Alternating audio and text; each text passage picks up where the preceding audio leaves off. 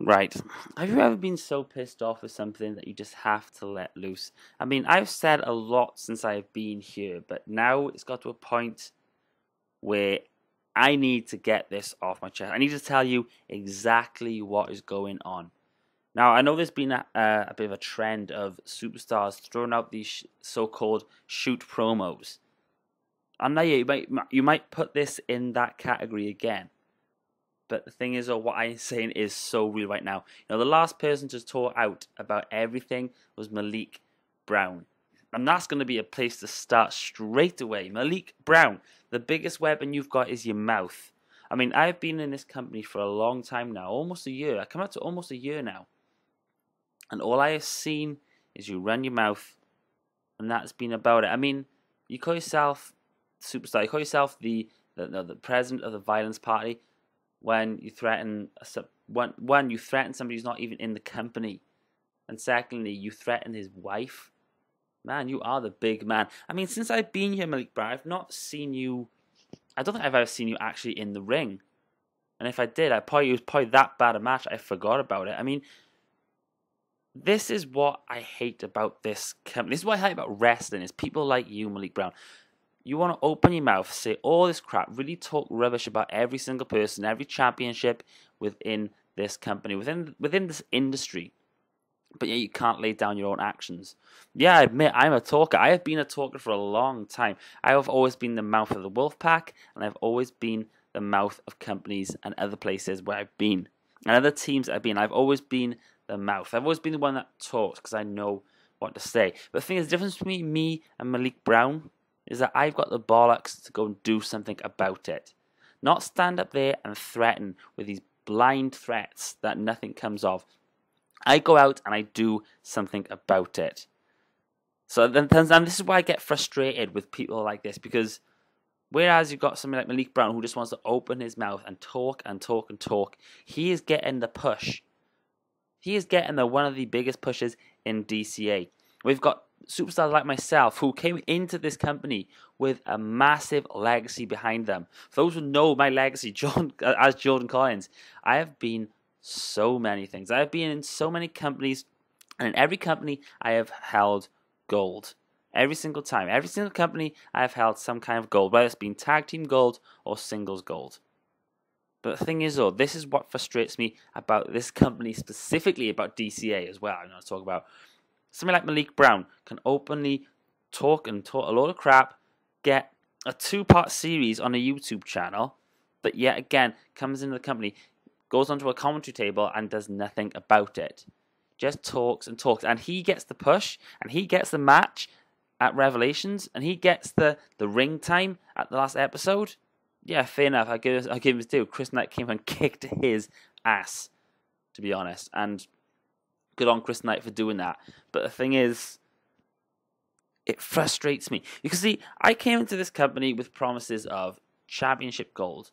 Yeah, I came in as a tag team. I brought my tag team partner, Harry, a former friend of mine. We came into this company and we was promised so much. We were promised the pushes. We were promised the titles. We were promised all the gold.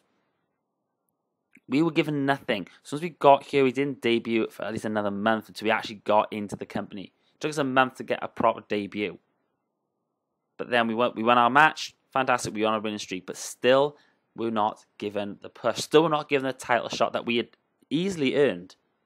This is why we went down the route of the Blacklist. Now, I've got a lot to say about the Blacklist because there's some frustrations I got with that as well. But, I just want to talk about DCA at the moment.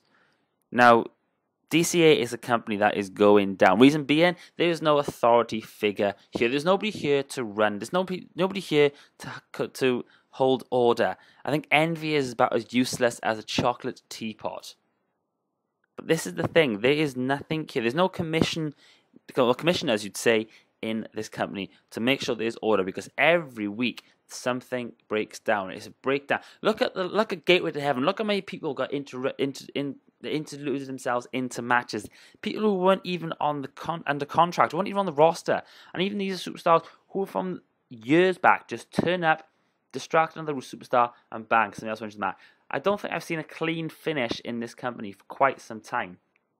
Reason being because there is no control in this company.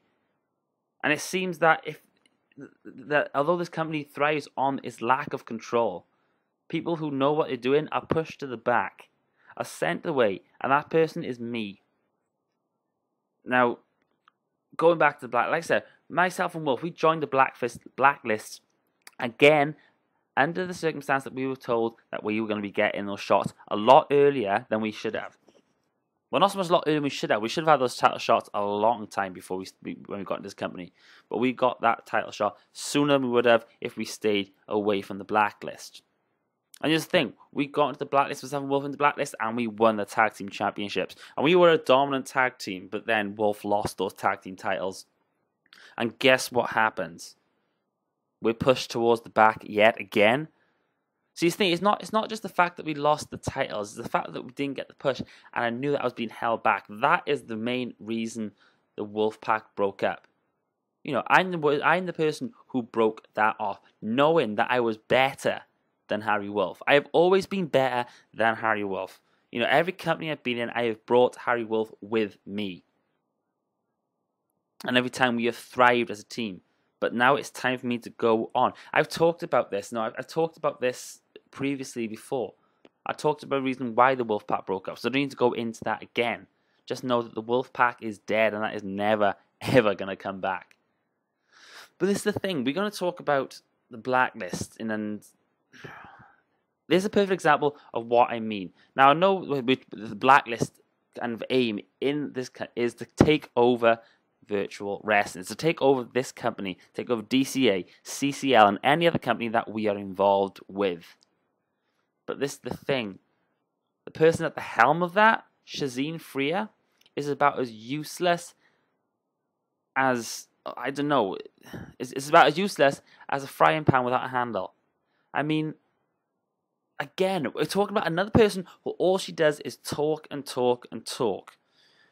And this is what makes me funny, because Shazeen Freer, you know, has this whole thing that she wants to be in charge. She would be about as useless as in charge as a delinquent who hasn't got a fucking clue what they're doing in this company. She'd probably like Dixie Carter, who hasn't got a clue about wrestling but likes the money side of things.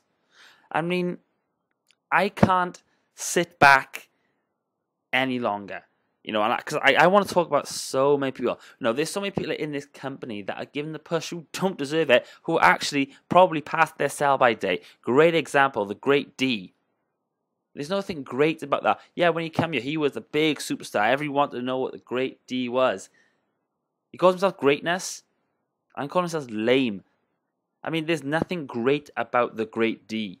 He's been about as successful in this company as, well, I don't know, us, for example. Reason being, because he's no good.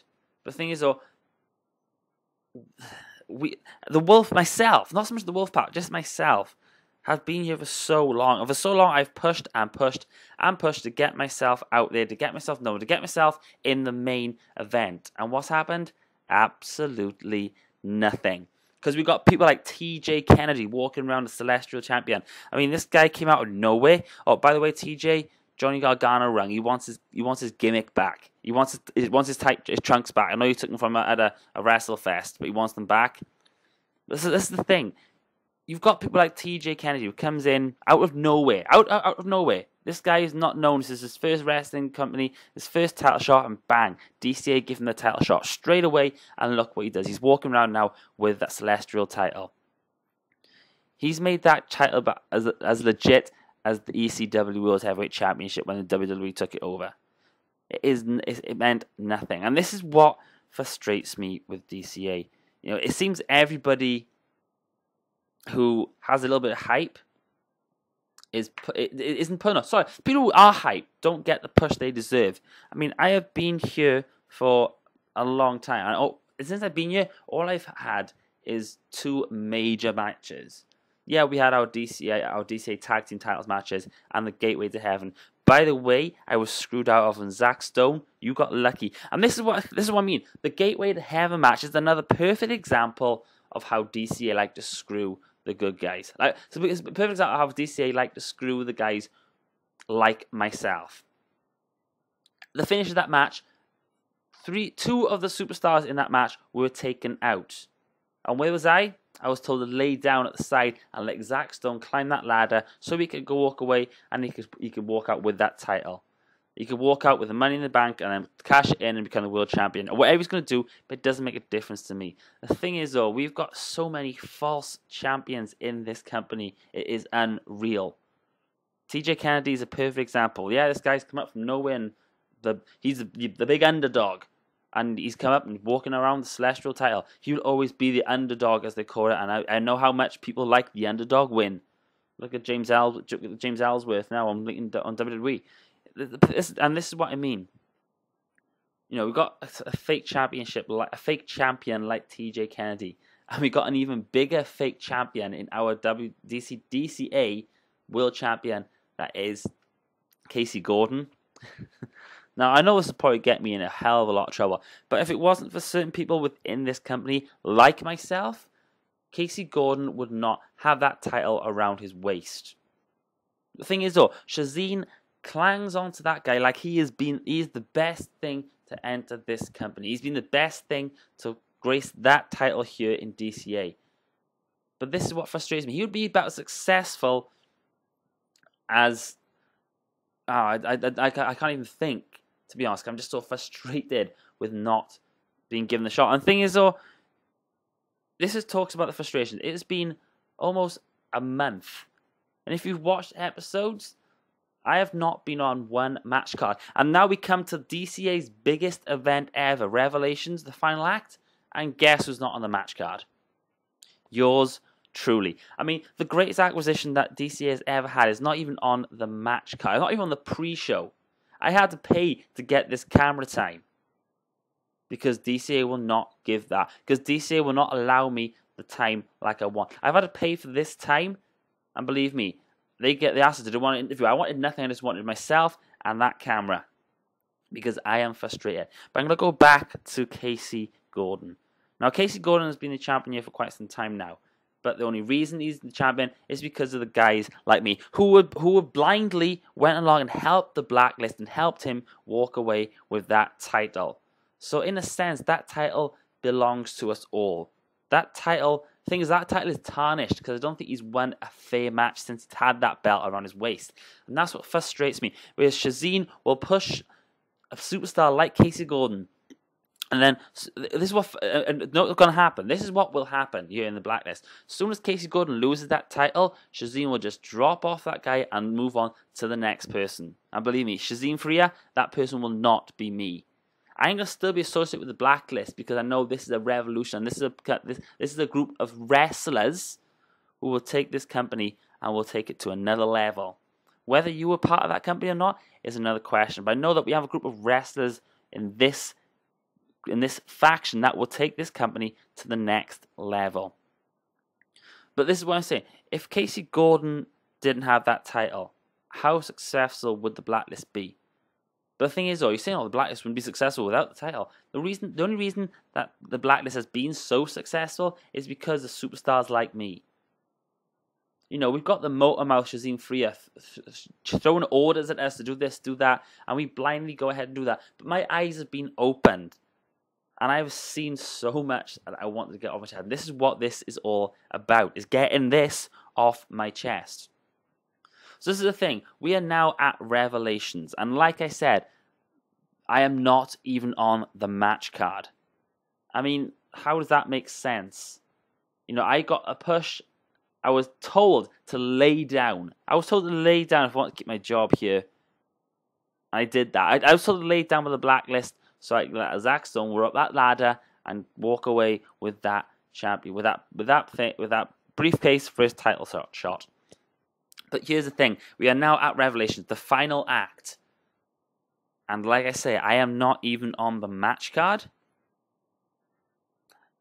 That doesn't make sense to me. So this is the thing, DCA, and this is the thing, the Blacklist. Tonight is the final act, and believe me, my final act will be something you will not expect. And the face of this company will change. And the reason the face of this company will change is because of me. And I will get the recognition that I deserve. You see, DCA I'm no longer be throwing out the catchphrases because this is real. And like I said, the face of DCA changes tonight. The route this company goes changes tonight at Revelations. And the reason that happens will be because of me. So make sure you are ready. Blacklist will open your eyes, and DCA. Make sure you're ready, because what you'll see, what will happen, you will not expect.